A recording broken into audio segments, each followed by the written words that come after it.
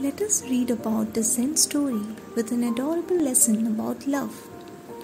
20 monks and one nun named Ashun practiced meditation with a Zen master in a strict Zen temple. Ashun was beautiful, even though her head was shaved and her dress was plain. She had a radiant aura about her that could not be missed. Several monks secretly fell in love with her, but kept to themselves, since no one dared to express it except one kin monk.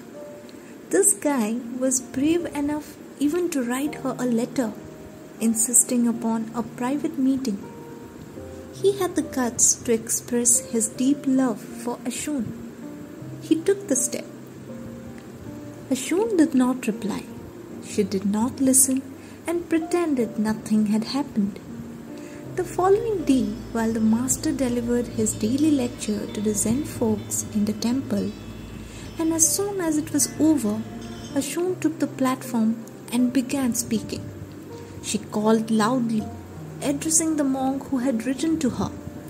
She said this: "If you love me so much, you can come and embrace me here." Everything fell silent. No one stood up. A true lover loves openly.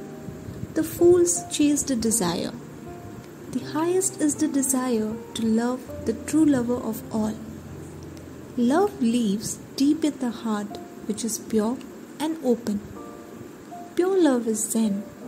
Love is everywhere. Love purely and love courageously. Do not hide. Just accept your love. Thank you for listening and stay tuned for more such short stories about Zen.